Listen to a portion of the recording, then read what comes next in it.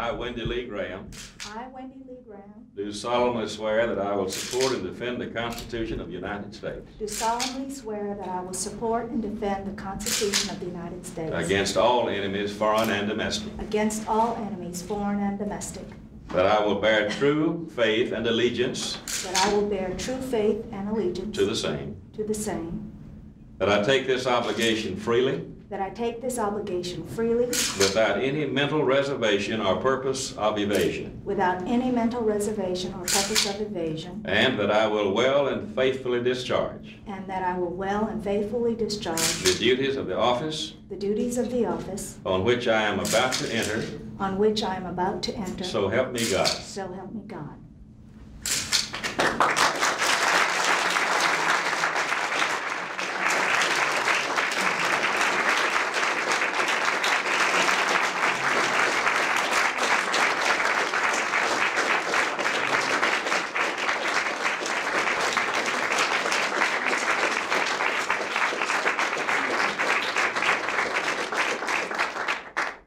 Pleasure to have all of you here today, and I wanted to take a moment out for this ceremony for two reasons.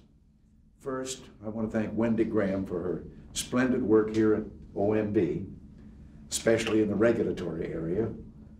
And some people have marked the pace of change in the last 7 years by listing things like moving the top tax rate from 70 to 28%, or reaching agreement on eventually balancing the budget, or the Soviets talking about getting out of Afghanistan. But for me, the steady but enormous change we've made in the deregulatory field over these past 7 years has been particularly significant, and one that historians, I think, will carefully note. Wendy has played a critical role in this, both at FTC and then at OMB. And I want you to know, Wendy, we're all grateful for the real difference that you've made. And I'm grateful, too, that you're taking on your new assignment, one that promises to be challenging to your philosophy and needs your competence. The second reason I wanted to be here today was I feel a special kinship to the Gramms. Now, I'm not just referring to the fact that I also made the journey from one political philosophy and party to another, as did Bill Gramm. And no, I'm not just referring to the fact that Phil's voting record in the Senate fits with my way of thinking right down the line. But Phil, I think you should know that, like you, I met my future wife as part of my official duties.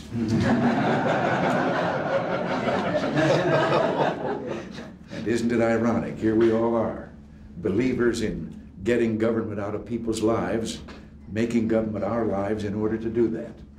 But seriously, Phil and Wendy, the devotion both of you have shown to the cause of returning America to greatness is an inspiration to myself and to all of your friends who are here today. It's something for both of you to be proud of, just as today all of us are proud of you both.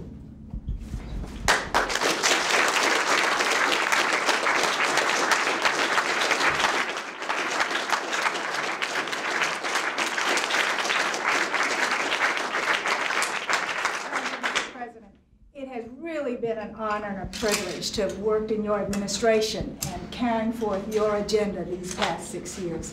I've especially enjoyed being here at OMB, trying to reduce paperwork and regulations. I know that's been important to you. It's not always an easy job, but it's been a tremendous lot of fun. And I will miss, as I move across the way a little bit, I'll miss working with your staff here, along with the folks at OMB. They're really great, and they've been a lot of support.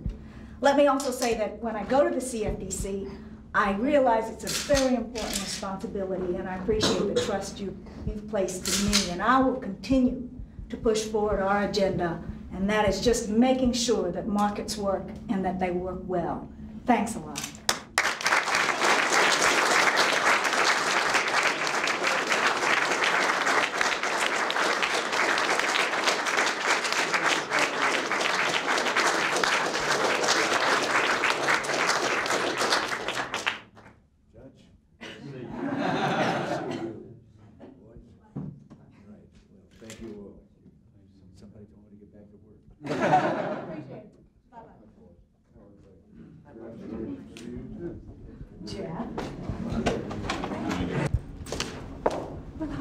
nice of you to meet me. Well, nice to see you and to have Well, you in. thank you very much indeed. I just so appreciate it, and I can only say that it's not just me, but my organization and the folks back home appreciate Well, your kindness. Come in. This is Senator Baker. Hello, how nice to meet you. I pleasure. appreciate the opportunity to meet you.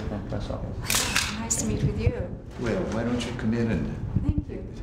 chair there? I So know. this is the famous Oval Well, Office? this is the Oval Office. Right, it's an amazing one of brass, I can't tell you. Well, I understand it sort of is patterned, in a sense, the oval nature of it, Yes. after what is a large living room of this shape up in the White House, where the residence. Yes, yes. And the whole thing came about because of one of our presidents, Theodore Roosevelt. Right. In those days, this whole wing did not exist. That was not only a residence, but all the executive officers and everything were there. I see. Until one day, Mrs. Roosevelt Yes. said to the president, "If I'm going to raise 6 children in the house, you're going to get your people out of here." How And marvelous. so the West Wing was created. How terrific. Well, it just seems most amazing to come to see you here today because it's almost exactly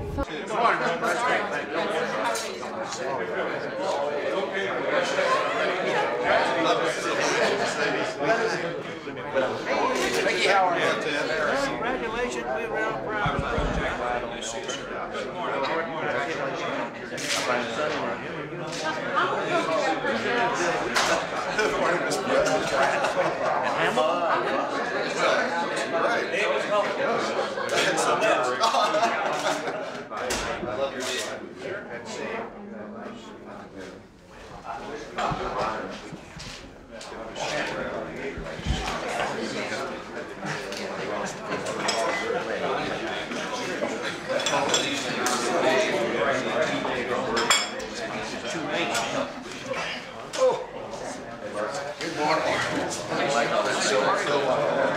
You do get around, brother.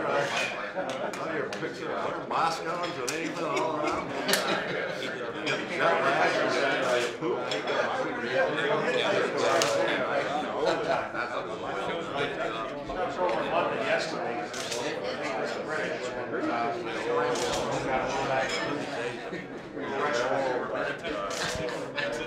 Jet It pays to keep in shape.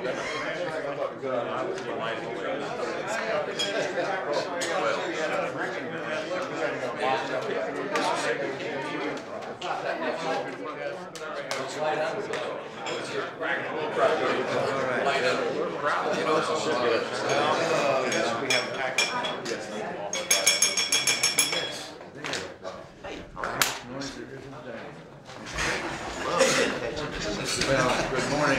Thank you all for coming down here. Before we get started, let me take a little note of a personnel item. As many of you know, I've asked Will Ball to serve as our new Secretary of the Navy. Here, here. No ship before. He probably won't come ashore for years. But I've come up with, I think, is another outstanding replacement in Alan Kranowitz for Will.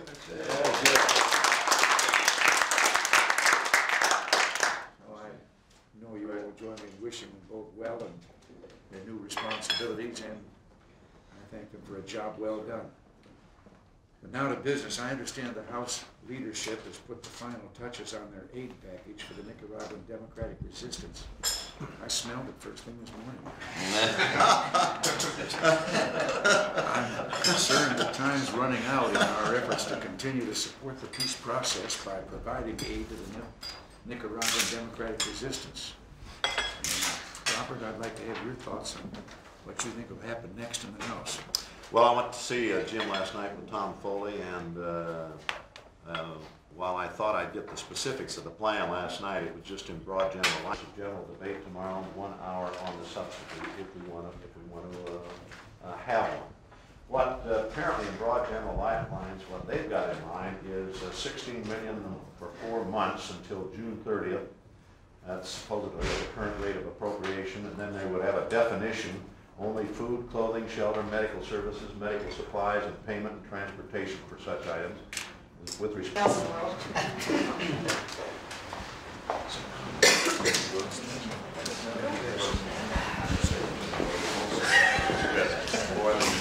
Chair, these are White House equipment, it's not the New York Times.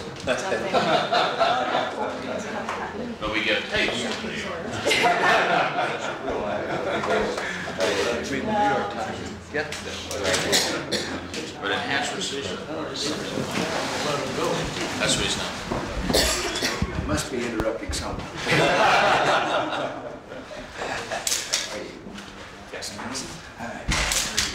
I'll be able to greet each one of you before we're through here today. Say hello. Well, let me start by saying thanks to all of you for coming today. This is certainly a much friendlier group than I faced at the press conference last night. But I know you've already heard from Colin Powell on the INF treaty and from Jim Miller on the budget package, but I would like to make a few remarks on both of them, if I might. First, in the INF treaty, I'd like to repeat how important I believe this treaty is. It really represents a turning point in our history to actually reduce and not just simply limit the buildup of nuclear weapons, and to do that with the most stringent verification procedures in the history of arms control, procedures that I believe will help pave the way to continued reduction in nuclear arms. It's a historic treaty, and I do hope I can count on your support to see that it's accepted by the Senate. Secondly, the budget, I'm sure that Jim has given you the details, but I'd like to make one thing clear. As you know, I did agree with congressional leaders on a bipartisan budget agreement last November. It isn't a perfect agreement, but it is, I think, a good first step. The 2-year agreement will reduce the deficit by a total of $76 billion.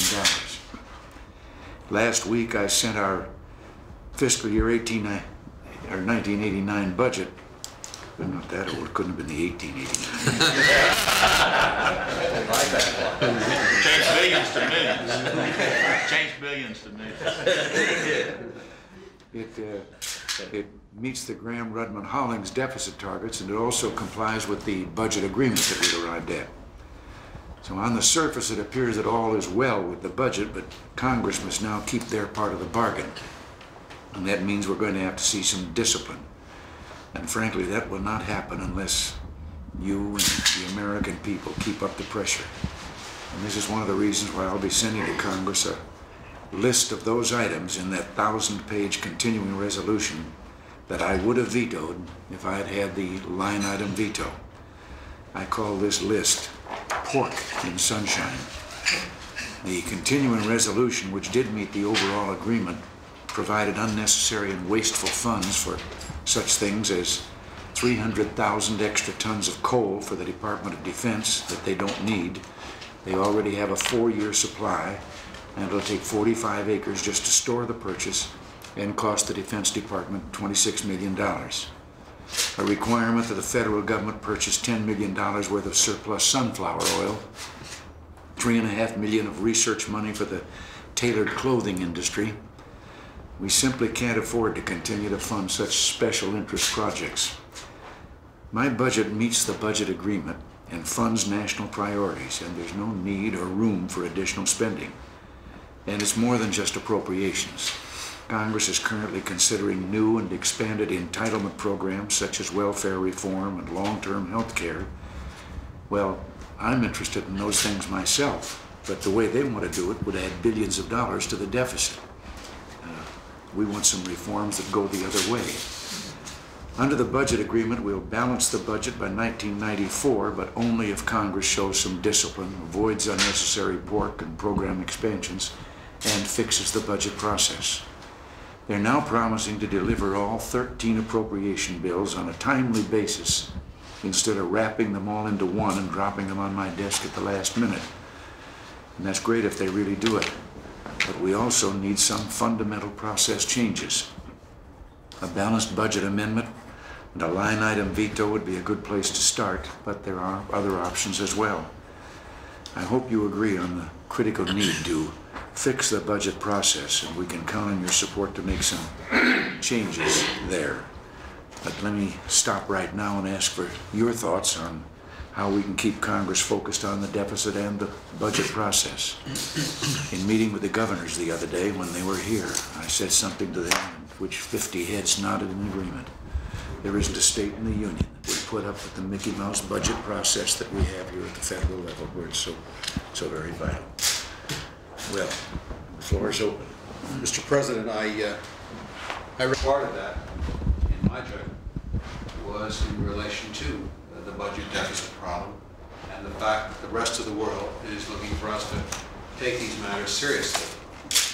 I don't know about Congress, but I know that your staff, and I'm not prone to giving a lot of praise away, but Senator Baker, Dan Crippen, and some other people at that time did an extraordinary job of keeping it